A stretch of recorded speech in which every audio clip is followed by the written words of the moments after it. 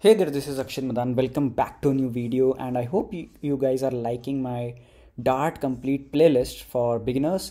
And till now, we have learned a lot of concepts, but in this video, we are going to start learning a very important topic, you can say, of any programming language, or basically, we can say it's an important term or it's an important topic basically for object oriented programming. Dart is an object oriented programming, right? So let's begin learning functions, right?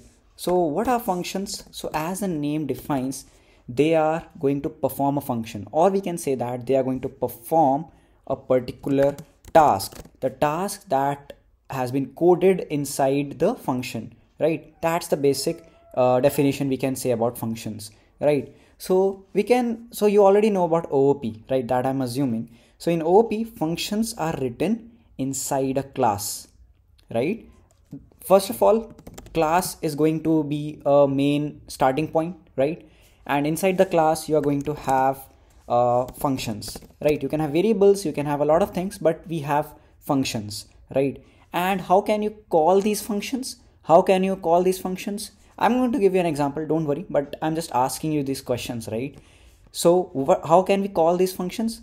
First way can be, you can create objects of classes and then you can call the functions, or you can use static keyword, and if your function is static, then you can directly call class name dot function name, right? Like this.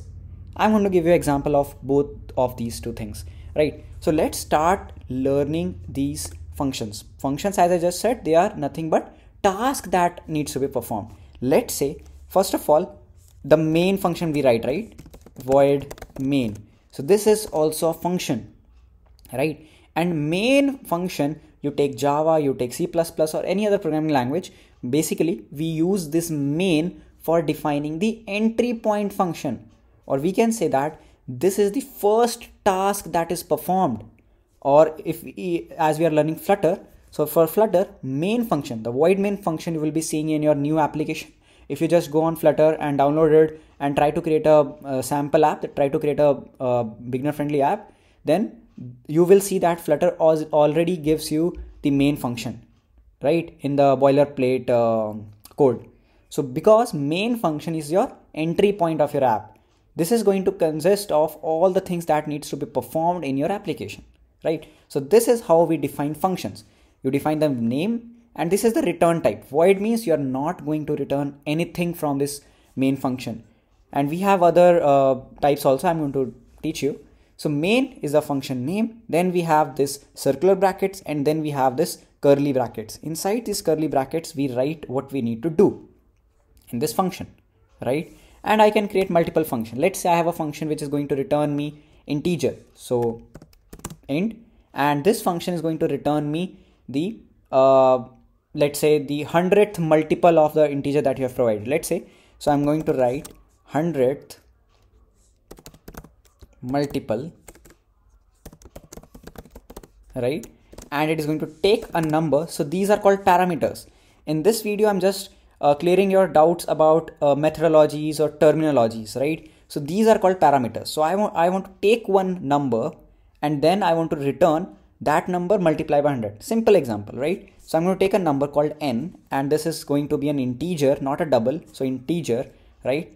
And I'm going to return something. So that's why I have not defined void here, because I want to return an integer. So integer into 100 will always be an integer, right? So I'm going to return this n multiply by 100, right? So let's just format it. So I've just defined a simple function with, this is the first thing is your return type, and your second thing is your function name.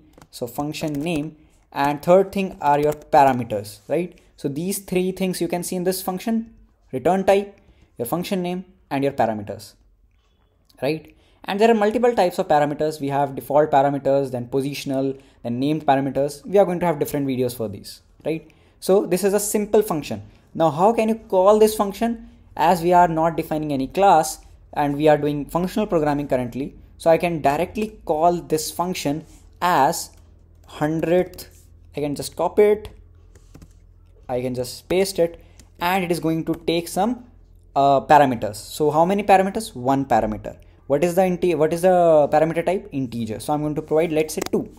So what should be my output? 200. And I want to print this. So what I'm going to do, I'm going to print this output like this. Or how can you do it? You can just define integer result is equal to like this, and you can print this result. Simple, right? No rocket science. It is super simple. So if I just run it, you are going to see the output as 200. Say, right? So let's see. So we have not got any output. Why is it? Yes, we got it. So that was maybe my browser error. So I got my output as 200. Perfect. And I can write as many functions as I want to write. I can write another function which is going to return me a string, and it is going to return me the let's say string plus hello, right? So what I'm going to do, string plus hello is my function name, and I'm going to take a string s, and it is going to return me s plus hello, right, with a space. This should be my output, and if I just format it, it looks good now. And after this, I'm going to say string s result is equal to, I'm going to call this function. So just copy it, paste it, and provide it the parameter, right? And you can print this result.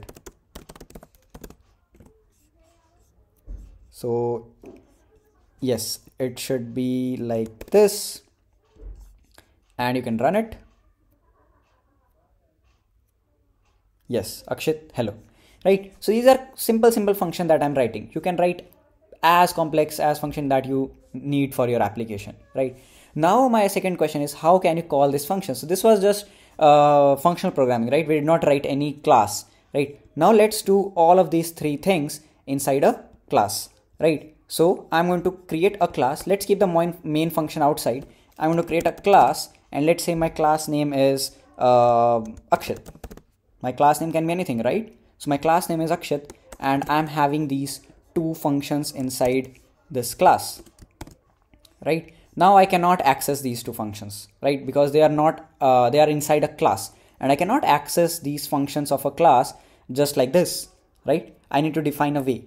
So as I told you, to access your functions from a class, first way can be create an object of a class, or second way can be you can use static keyword, right? So first of all, let's see how can you create an object. So we already know. So I'm going to create Akshit. That means my class name, my object name is equal to my new, or like this, right? So I'm just creating an instant of this class, right? It's basics of OOP. And now I can call these functions from this object dot and dot. Perfect. Akshit dot like this, Akshit dot function name. You can run it, and your output is going to remain the same. Perfect. Let's see the second way, right? So second way is going to be, I'm not going to create an instance. I'm going to define my functions as static and static, and you can directly call class name dot function name. So class name dot function name, right? You can just run it, and your output is going to remain the same. So we saw two ways of how you can access your function inside a class, using object and using static, right? Now you will be wondering, okay, so let's come to parameters. So we have this one parameter, right? You can have int n1, you can have int n2, or as many parameters you want, right? And you can pass these parameters from your function definition, right? When you are calling your function, there you need to define the parameters. So in the next video, we are going to learn more about these parameters, types of parameters, right?